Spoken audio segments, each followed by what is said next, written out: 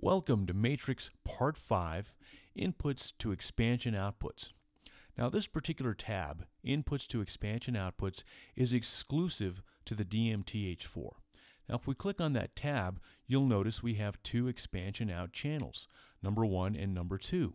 Think of those as outputs number 25 and 26 on a DM1624.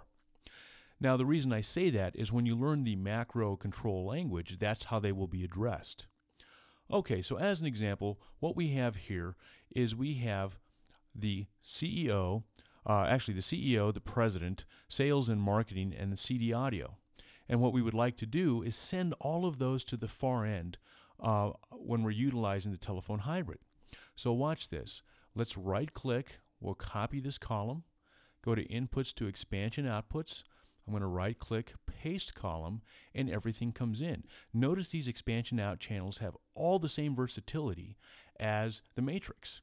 We have auto mix modes, and we also have gains that we can set, and we have all of the keys that we can look at, just like the matrix. Okay, so let's say as an example, I only want the president and the CEO to talk to the far end, and I want the CD audio to pass through. Well, what I'm going to do is disable sales and marketing. They may say something silly and irrelevant that we do not want the far end to hear. Okay, so now what we're passing is just the CEO, the president, and the CD audio. And you'll notice that we have the same information as we do in the matrix. We're passing all of that to the telephone hybrid.